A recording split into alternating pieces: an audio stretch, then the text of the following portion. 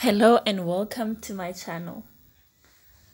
Today's topic is emotional intelligence. If you are new, please subscribe, like, and comment down below. What is emotional intelligence? Emotional intelligence, known as EI, is the ability to monitor one's own and others' feelings and emotions, to discriminate amongst them, and to use this information to guide one's thinking and actions.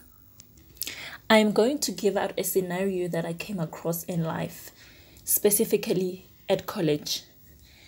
We are assigned to do an assignment in a group of 4 people. Therefore, you have to find group members and you choose according to what you think is best. Therefore, your 3 group members do not attend classes and you are the only one who attends classes. They don't know what is required of you in the assignment.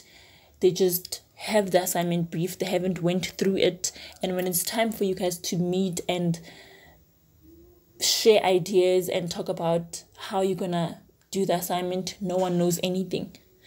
Being the kind of person that I am impatient.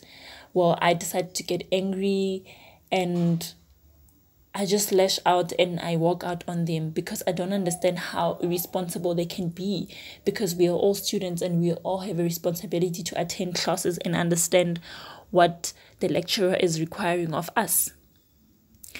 We have the 4 components of emotional intelligence: self-awareness, social awareness, self-management, and relationship management.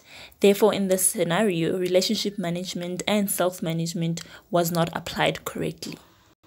That's it for today's video. Join us next time as we discuss a new theme. Thank you for watching. Goodbye.